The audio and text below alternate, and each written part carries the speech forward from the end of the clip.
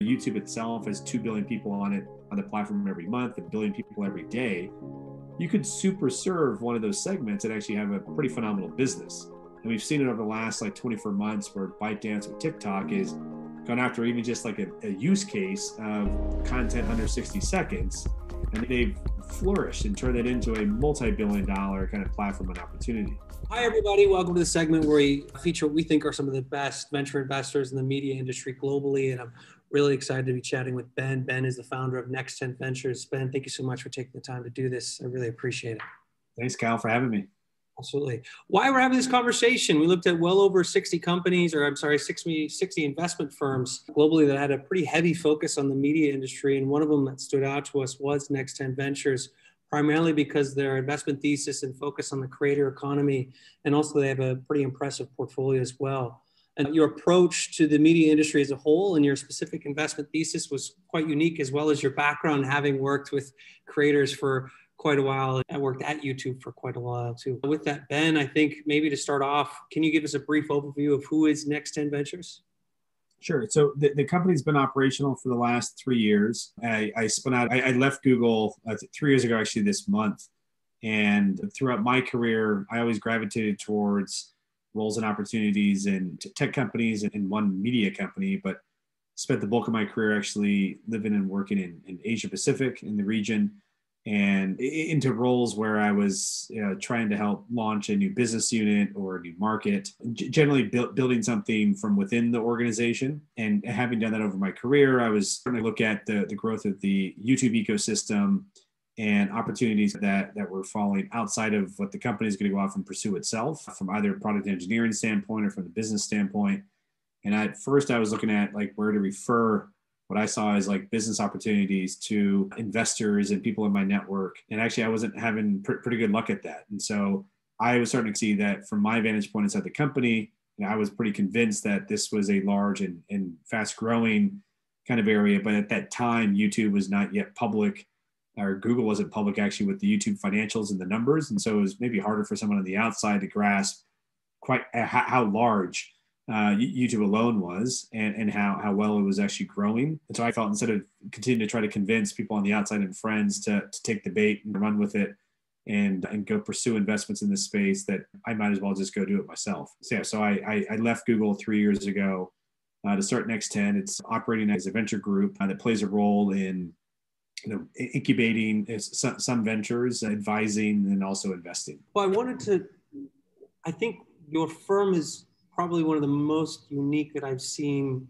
out of any company within the media realm, primarily based on your investment thesis. You really focus in on basically creator tools, enterprise tools for creators, but then you have a little component of looking for new experience for consumers. And I think your portfolio does a really good job representing those two things.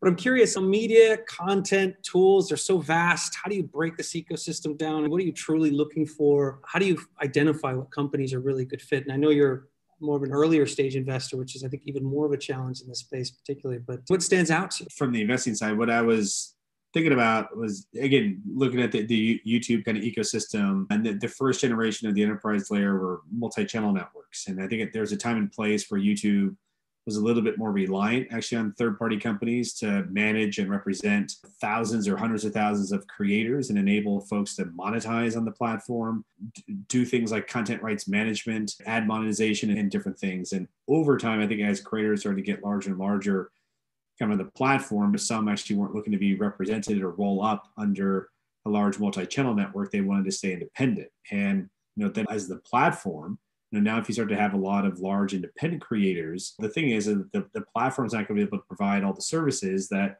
some of these multi-channel networks in the past were offering. And I started seeing, this is before I left the company, was that there's going to be a Gen 2 or Gen 3 of this enterprise layer. And some of this will be companies that are very focused in a particular area and providing kind of software tools, services to this larger growing class of medium-sized and large creators that can be generating tens of millions of dollars in annual revenue.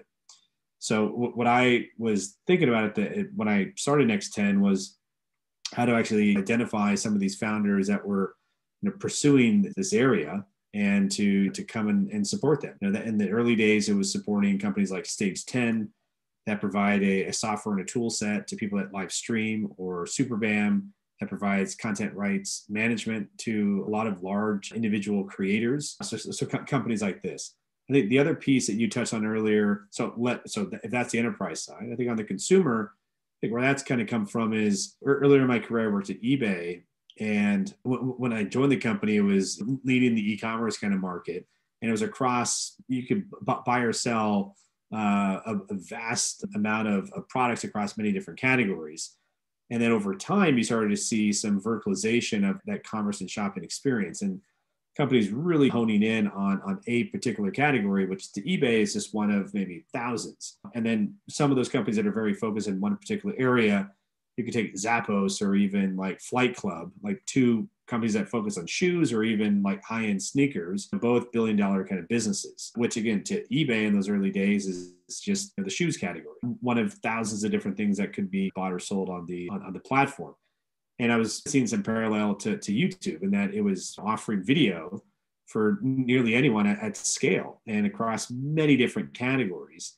And so I was thinking the same way that eBay over time, it was early days of e-commerce and brought a lot of people online to be comfortable buying and selling for the first time. YouTube's also forged ahead, and around the world where 80% plus of its consumption occurs, it's actually the first time that people are experiencing watching video on their phone. But then again, if you want to start tailoring that user experience, you can get down into quite specific areas. And YouTube itself has 2 billion people on it on the platform every month, 1 billion people every day.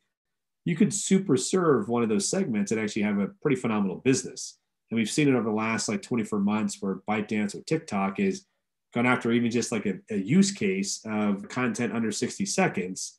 And they've flourished and turned it into a multi-billion-dollar kind of platform and opportunity.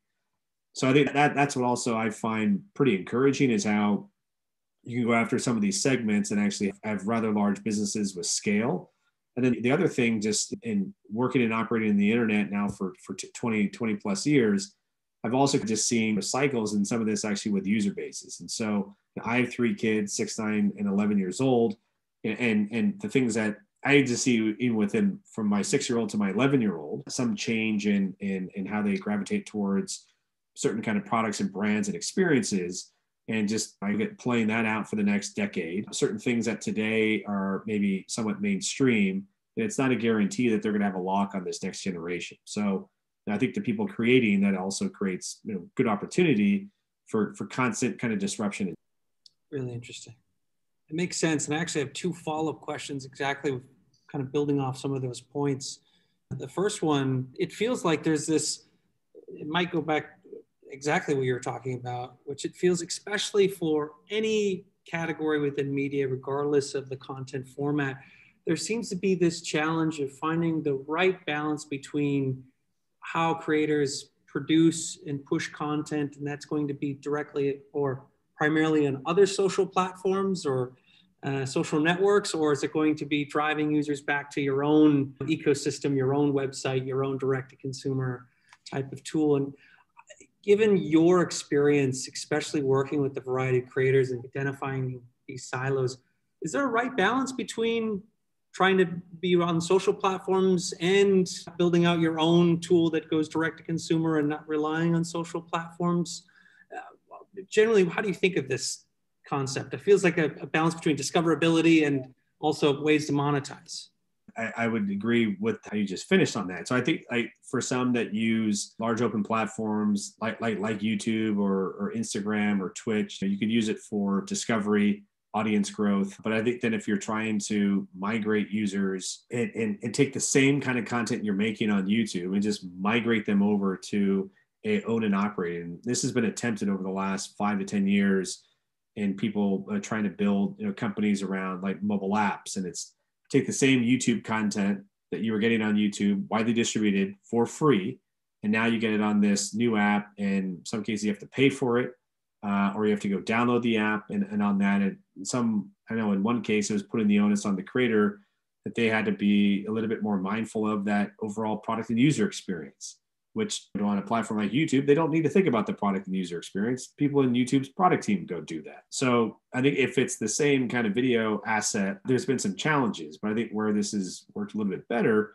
is you use the video platform for reach and discovery, And where you're moving people is into a commerce experience. And so if you're developing, consumer products, license, merchandise, that you can really, you can convert, you can commercialize, and you can actually drive a lot of, fan engagement and actually loyalty. And again, it's around a differentiated set of product from what you're doing on the platform with video.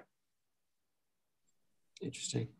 And building off even that point, feels like media almost feels like it's a feature in some sense. And the business models, especially for creators and more on the social network side than any other content format, is monetizing not through the content itself and not trying to trap people in subscription. Maybe there's the Patreon route, but it really seems like the focus is on upselling consumer products, merchandise, or even potentially services.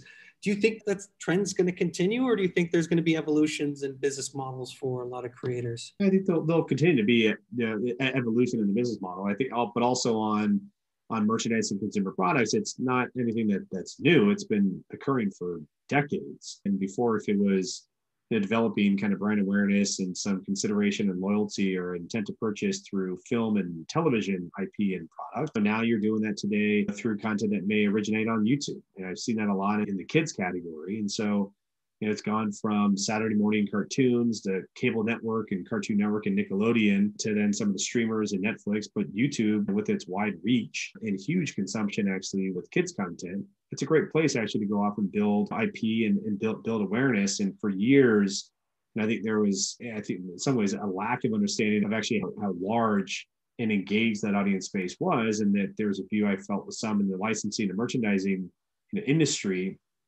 that it wasn't able to go and convert. We've seen over the last 12 to 24 months, a number of people actually convert really well from that platform and create brands that not even just e-commerce, but also at retail can generate in the 9 figures of sales on an annual basis. And so to me, that's not, well, the new thing is the fact that you're proving out that you can actually go and build, you can develop IP, create that community, create that engagement, and you can actually drive very meaningful transaction volume on a fiscal basis. But I think the connection between the video content assets and IP, merchandising and consumer products, like that's been occurring for a very long time. I think there's in the gaming industry going on now for the last decade to 20 years into the free-to-play games and converting or driving monetization through virtual goods and microtransactions. In some ways, it grew a lot of familiarity to a whole user base that I'll spend money on cosmetic goods. And so I find then you move that over into the video space onto platforms like Twitch and YouTube. In some ways, you don't have to train a whole consumer base to accept actually spending real dollars on virtual goods. They've been doing that for over 10 years. So now it's like, okay, I'm going to gift you something through this live stream. And so the evolution was to go around a game environment into a video environment. But the notion of spending real dollars on virtual goods, that then just didn't start in the last couple of years. I think there's some foundation that's already been in place for over a decade. But the acceptance of that, and then again, what I was kind of making it earlier, just I see it in my own kids and how they're gravitating towards things, and something that might have taken an earlier generation some time to like process and accept. You got this like next generation, and they're already on to the acceptance, and you can push the boundaries, so to speak, in some areas that might have taken a little bit more time for it to mature, and which overall is encouraging. And I have felt for a while, and maybe keep feeling it every single year. It's this notion of there's no better time than now to actually be a creative, because the offering in front of you and actually how you can actually go and build out your audience base and drive real like engagement. The size of that potential audience is obviously far bigger than had you started on YouTube in 2005 or 2006. And then I think the acceptance of how you can actually commercialize that is a lot more there today. Again, I think in the beginning of YouTube, there was no partner program and no monetization.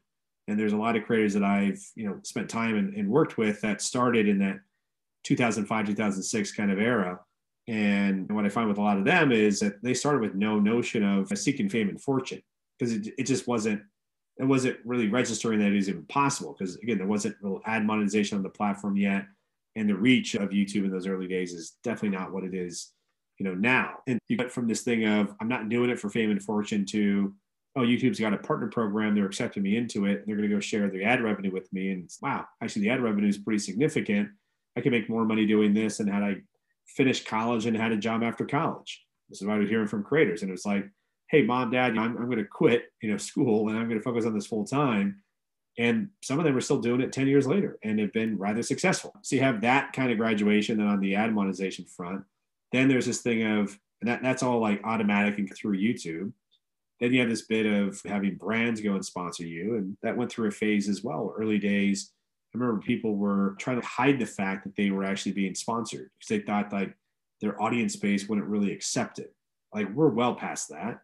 And then the next thing was like, I can't possibly ask them to go and buy something because now I'm trying to commercialize my audience. We're also well past that. So I think if you're coming into the space now, you have this foundation bedrock of the ad monetization come from the platform.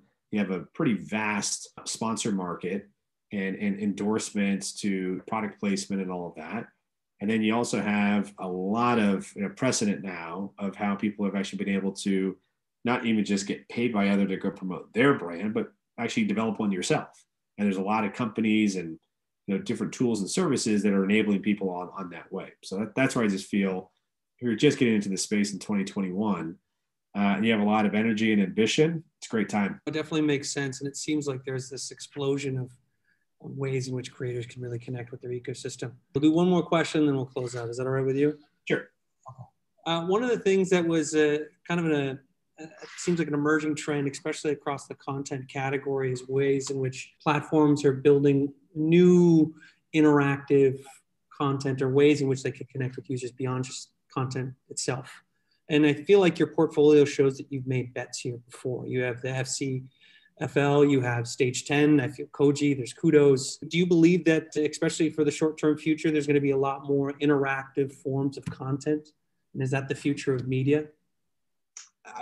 I think yes, so there will continue to be a lot more interactive forms. And I'd say the future of media in the sense that this is the dominant form. I don't know if I go that far, but will the adoption penetration of this be larger in 2 years, 5 years, 10 years from what it is now? I think absolutely yes.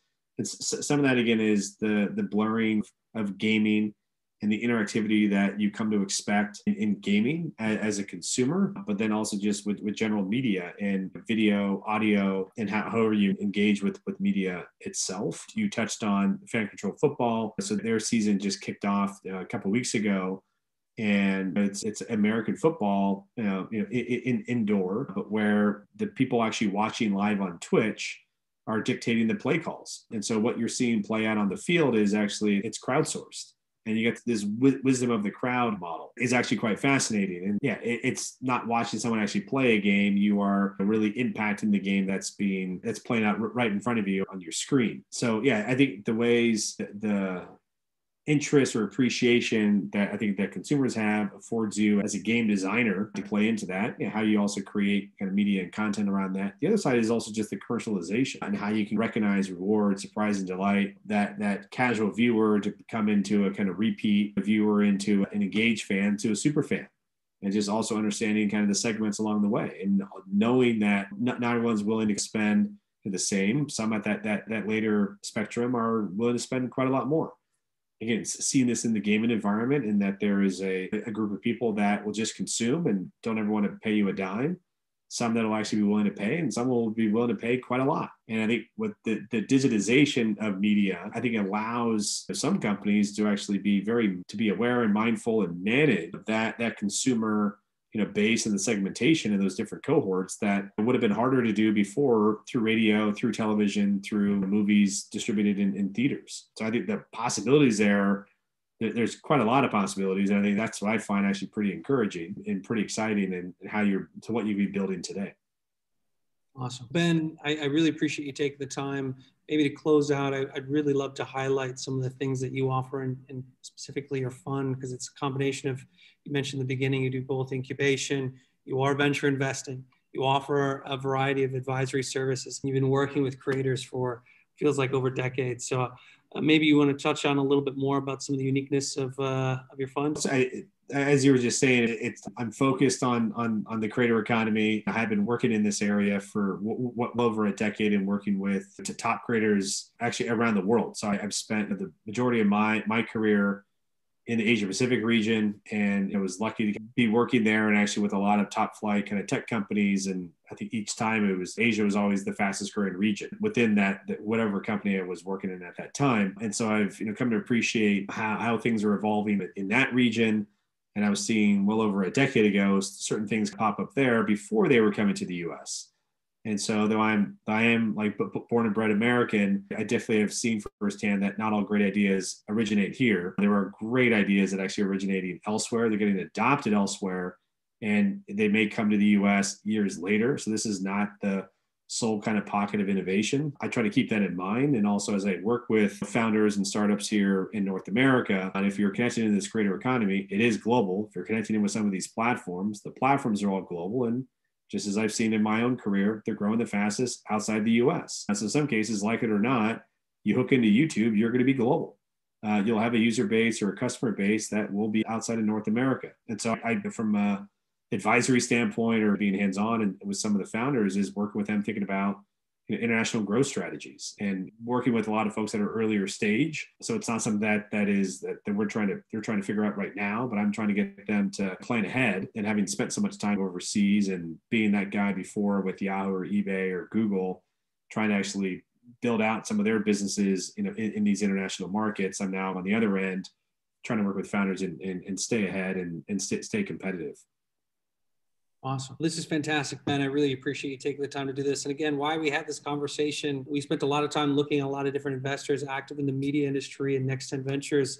I think your investment approach, your thesis, and your strategy is really impressive. And I think it's an emerging fund to watch for. And also, especially seeing how the overall media industry is becoming, especially digital media, decentralized, catering more to creators having a lot more power and ways in which content is created in almost every single medium, seeing how that is your sole and core focus. And that's something that you've done for well over a decade, and seeing that evolution of the creator ecosystem is fantastic. Ben, thank you so much for doing this. I really appreciate it. I appreciate you inviting me to talk to you today.